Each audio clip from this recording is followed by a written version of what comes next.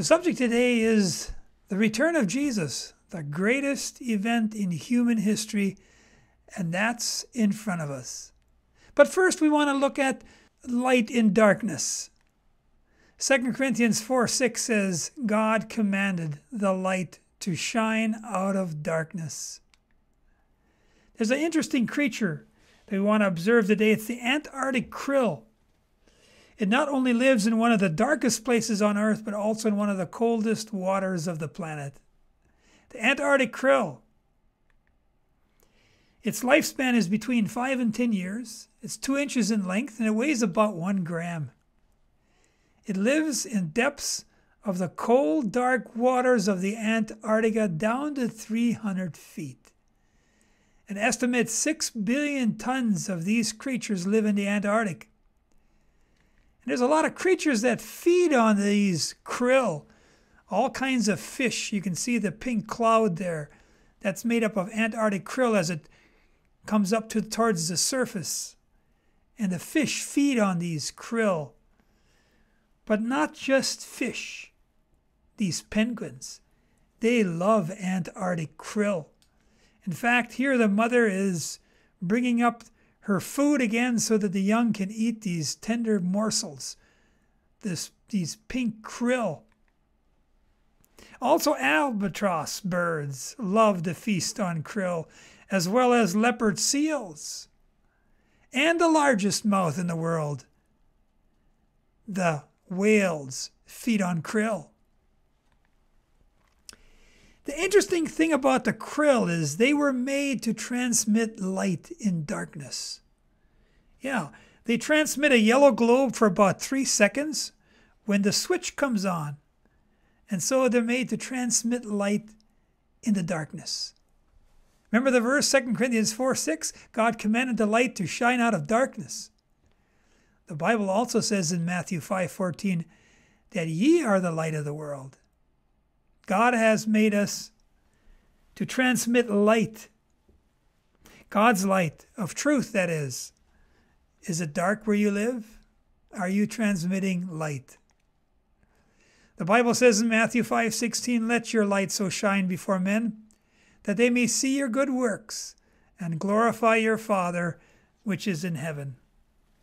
You know, the Antarctic krill can't hide its light. No, it's seen however small it is. Let your light shine. We return back to our topic, the returning king. Years ago when I was a young schoolboy, I used to enjoy poring over stacks of books, lots of books, which were in the basement of the old farmhouse where we lived. One by one I had to bring these books to a single light that was hanging in the basement. I would ponder over the books. My great uncle had purchased these books at auction sales through the years. But there was one book that especially caught my attention. It was written in German, so I couldn't read it very well.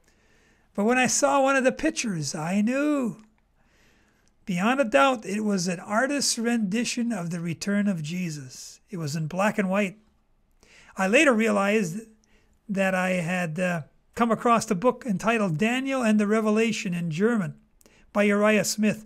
It's an excellent book on the prophecies of Daniel and Revelation from Scriptures and it details events prior to the return of Jesus. An excellent book. Well, what was so amazing about the concept of the return of Christ to my young mind was that in the Lutheran church that I attended with my parents, the return of Jesus was not talked about except one sermon. One sermon in all the years by an old preacher. Otherwise, there was silence. This topic is the most gripping and one of the most important topics. And it still grips my mind, so much so that I can't seem to get enough of understanding about the return of Jesus. And that's why I put this presentation together. How am I supposed to prepare for this grand event? So a question, will Jesus return? That's a fair enough question. Let's see what the Bible says. This is Acts 1:10 through 11. This is the time when Jesus was ascending to heaven. And the Bible says, while they looked steadfastly towards heaven, these are the disciples who were gathered there with Jesus, and they watched him go up, And it says, as he went up, behold, two men stood by them in white apparel, which also said, Ye men of Galilee, why stand ye gazing up into heaven? Why are you looking up into heaven? Then they said, This same Jesus, which is taken up from you into heaven, shall so come in like manner as you have seen him go into heaven. So these angels of God confirmed the fact that Jesus is returning. This same Jesus. Yes, Jesus is returning. The King is coming. Are you ready? Paul writes about the topic that Jesus is returning. He says in 1 Thessalonians 4:16 through 17, the Lord himself shall descend from heaven with a shout, with the voice of the archangel, and with the trump of God. Jesus will come, and it's going to be noisy. And the dead in Christ shall rise first, Paul says. So, we have four things that are happening when Jesus comes. He descends from heaven with a shout, with the voice of the archangel, and the trumpet of God sounds. And then you can't miss this, the dead in Christ arise. There's a resurrection of the dead. We want to take a look at the volcano eruption of Krakatau, Indonesia in August of 1883. It was one of the loudest sounds ever heard on the planet. This volcanic eruption in southwest Indonesia killed 36,000 people. The ash cloud, estimated to reach 50 miles in the air. 9 square miles of the island was plunged underwater. 165 villages disappeared from the 120-foot-high tsunami that resulted afterwards. And the blast from this volcano was so loud it was heard more than 2,500 miles away in Australia. But friends, the second coming of Jesus will be louder than any sound the world has ever heard, even the volcanic eruption in Indonesia. The disciples back in Jesus' day had a question. They asked Jesus in Matthew 24:3, where it's recorded, What shall be the sign of thy coming and of the end of the world? Well, in Revelation 6:12, it says, I beheld, and when he had opened the sixth seal, lo, there was a great earthquake. The sun became black as sackcloth of hair, and the moon became as blood. So one of the great signs that Jesus is coming took place in Lisbon, Portugal. November 1st, 1755 is known as the Great Lisbon Earthquake. It struck on the morning of November 1, All Saints' Day. Contemporary reports state that the earthquake lasted between 3.5 and 6 minutes, causing fissures 16 feet wide in the city center. Though commonly known as the earthquake of Lisbon, it extended to the greater part of Europe, Africa, and America. It was felt in Greenland, in the West Indies, in the island of Madeira, in Norway and Sweden, Great Britain and Ireland. This is the Geophysical Data Center and the estimates of an earthquake that measured 8.5 to 9. That's what the estimate that this Lisbon earthquake measured. A massive, massive quake. You can see from the map that it's extended out to many parts of the world. Then the Bible also says there shall be sign in the sun and in the moon and in the stars. Luke 21:25. Immediately after the tribulation of those days shall the sun be darkened, and the moon shall not give her light, and the stars shall fall from heaven. Again recorded in Matthew 24:29. 25 years after the Lisbon earthquake, the sun was darkened at the daytime. Again fulfilling Bible prophecy. It's called the Dark Day of May 19, 1780. Revelation 6:12 and 17 again mentions the dark day. I beheld when he opened the sixth seal, lo, there was a great earthquake. That was the Lisbon earthquake.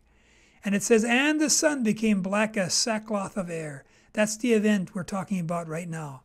And the moon became as blood. And the people thought the great day of his wrath is come, and who shall be able to stand? That's coming up next. There's one famous scene that took place during that day in the Governor's Council of Connecticut. Surprised by the unnatural darkness, a number of the politicians at the council urged the others to adjourn their meeting early. However, a councilman named Abraham Davenport, who was a militia colonel from Connecticut, was vehemently against it. He went down in history for saying the following words. He said, "The day of judgment is either approaching or it is not. If it is not, there is no cause for an adjournment.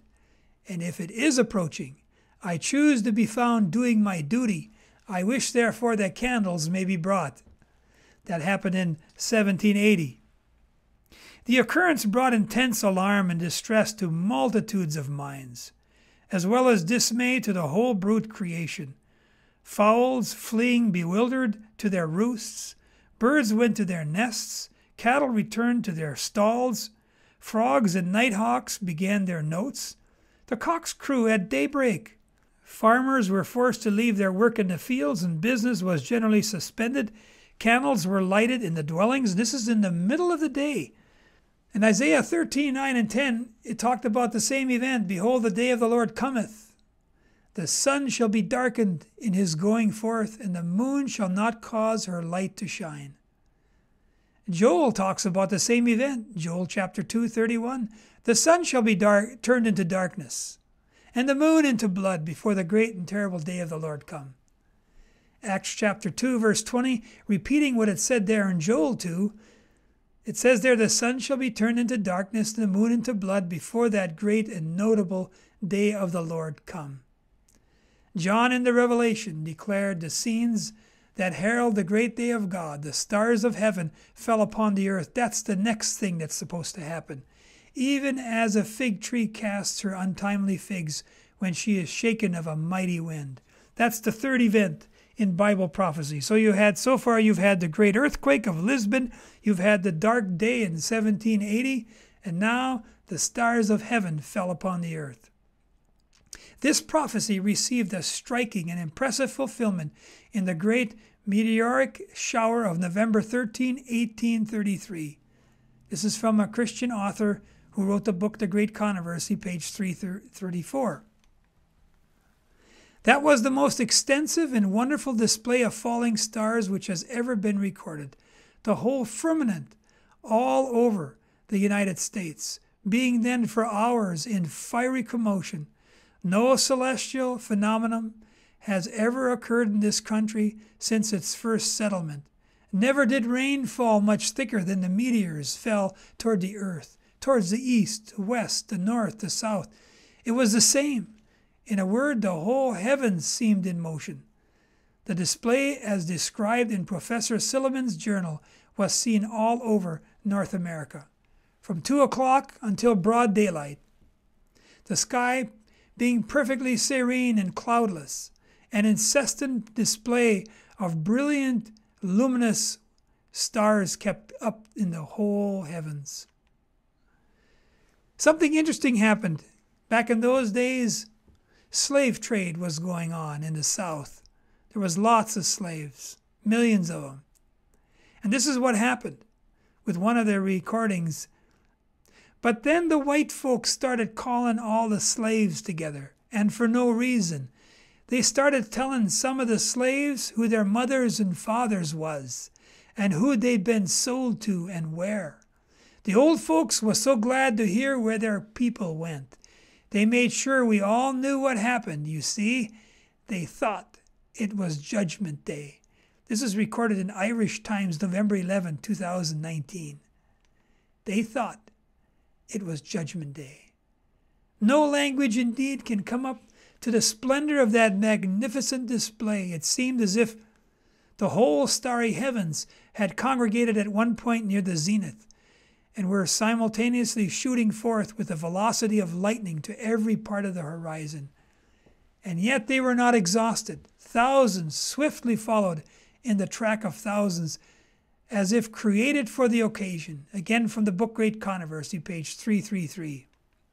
Well, Jesus is coming again. He says in Hebrews 9:28, Christ was once offered to bear the sin of many, and unto them that look for him shall he appear the second time without sin unto salvation. It confirms this in Hebrews, that Jesus is coming the second time. In Matthew 25:31 it says, when the Son of Man shall come in his glory, and all the holy angels with him. And in Revelation 22:7 it says, Jesus said, behold, I come quickly. Blessed is he that keepeth the sayings of the prophecy of this book. And it also tells us in Revelation 22:12, it repeats it. And behold, I come quickly, and my reward is with me, to give to every man according as his work shall be. And one more verse from Revelation 22:20. He which testifieth these things saith, surely I come quickly. Amen. Even so come, Lord Jesus.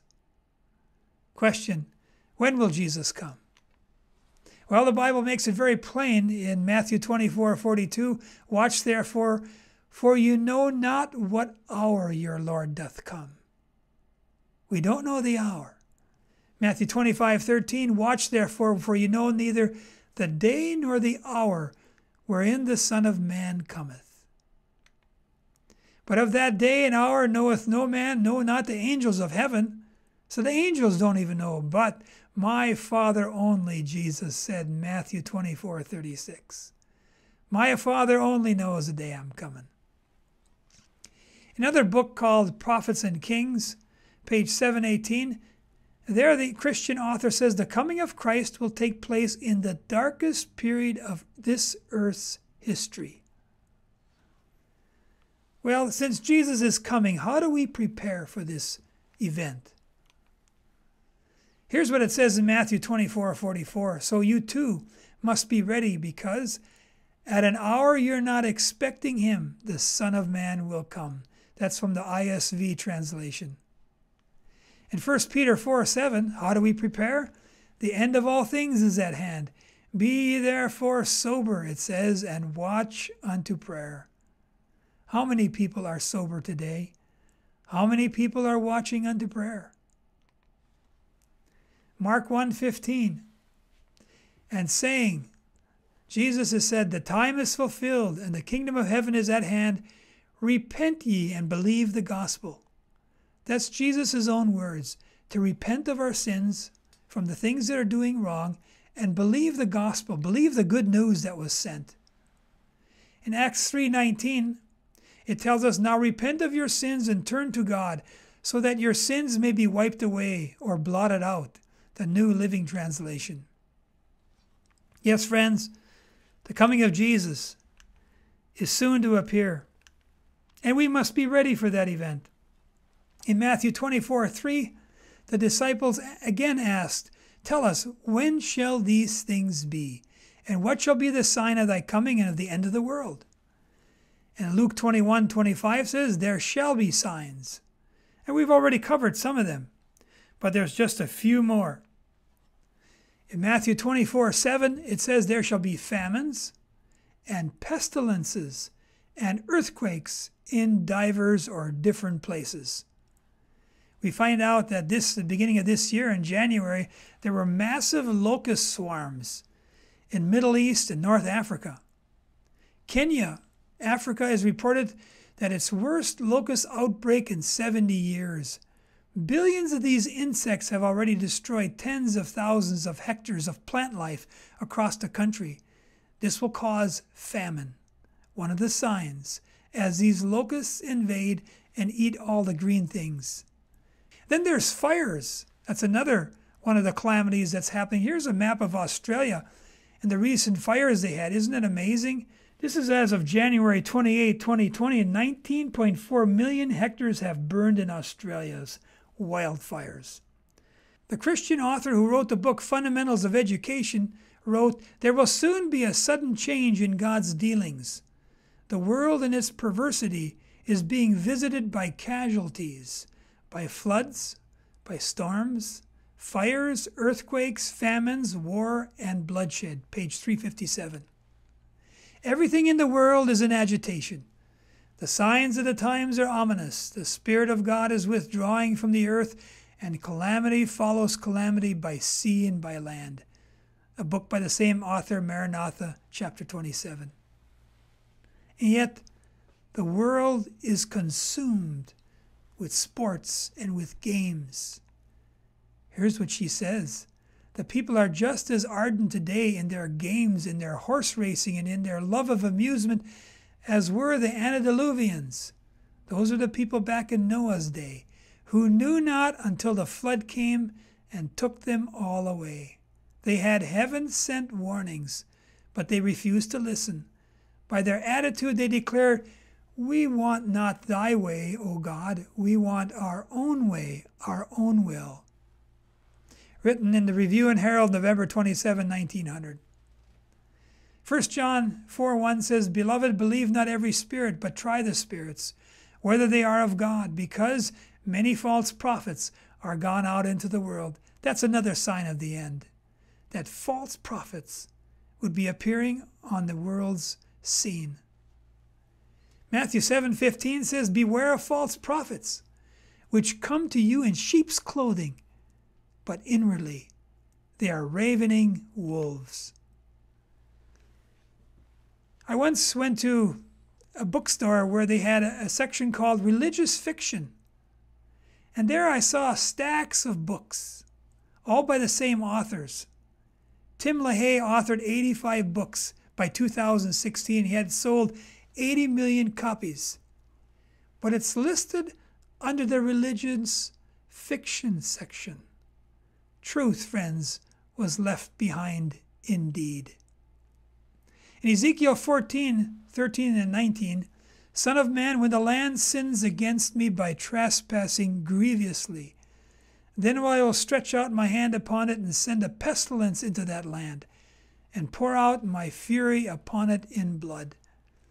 It says when the land sins against God grievously, that he would send a pestilence. A pestilence, according to Cambridge's dictionary, is a disease that spreads quickly and kills large numbers of people. Well, we've recently experienced a pestilence, haven't we? The coronavirus, many thousands, millions by now have been infected, and tens of thousands have died all around the world. Dr. Lee tried to sound a warning that a troubling cluster of viral infections in a Chinese province could grow out of control, when unfortunately he was then summoned for a middle-of-the-night reprimand over his candor. On Friday, Dr. Lee, aged 34, died after contracting the very illness he had told medical school classmates about it on an online chat room, the coronavirus. Well, back about 100 years ago, there was the flu of the 1918 came upon this world. My great-uncle contracted the virus and he died. Meanwhile, my grandfather also contracted the disease. And he was in bed upstairs in the old farmhouse while the funeral was going on for his brother downstairs. And the neighborhood boy was assigned to watch my grandfather during the funeral. Grandfather overcame the flu and lived. Now another question. How will people react when the king returns?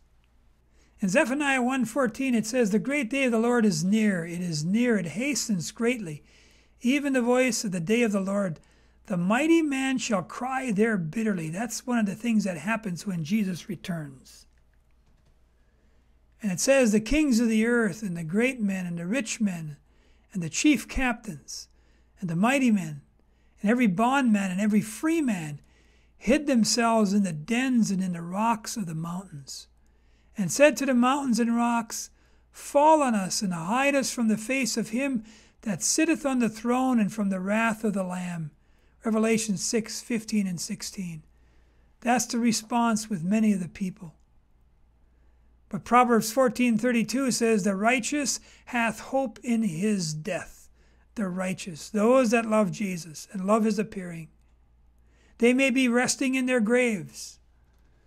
But 1 Corinthians 15:52 has great news. At the last trump, the trumpet shall sound, the dead shall be raised incorruptible, and we shall be changed, it says. What a glorious day.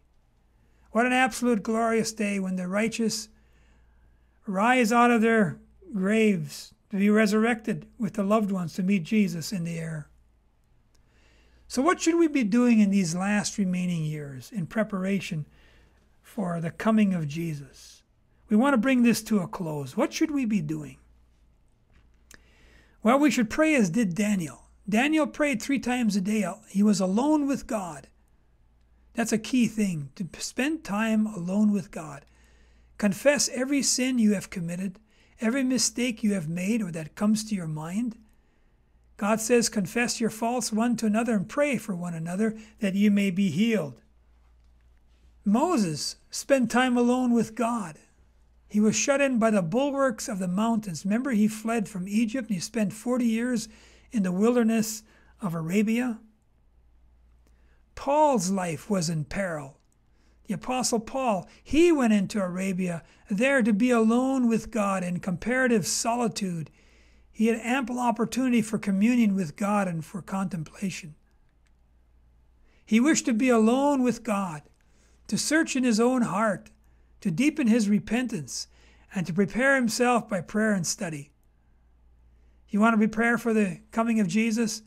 Find some place where you can be alone with God, to search your heart, to deepen your repentance, and to spend time by prayer and study.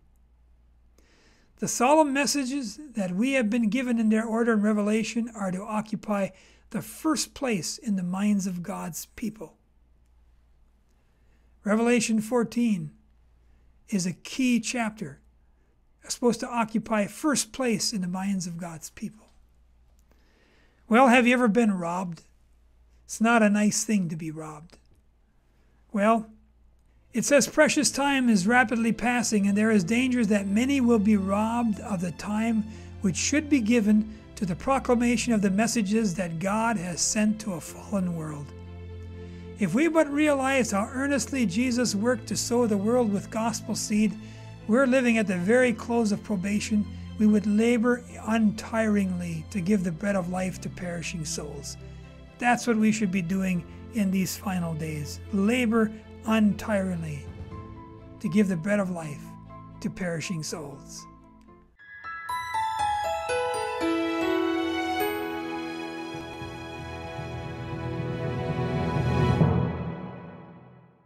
At Amazing Facts Ministries, we are dedicated to sharing God's Word all across Canada. The Scriptures reveal that we are living in the last days of Earth's history. These are solemn times indeed. We would like to extend to you the opportunity of joining us in this important work through your financial contributions. You will receive a tax-deductible receipt for your donations. It is the support of our viewers which helps make these weekly broadcasts possible. This week we have a special gift we would like to share with you. We want to send it to you free of charge. Give us a call at 877-721-3800 to place your order today and ask for the free offer number displayed on your screen.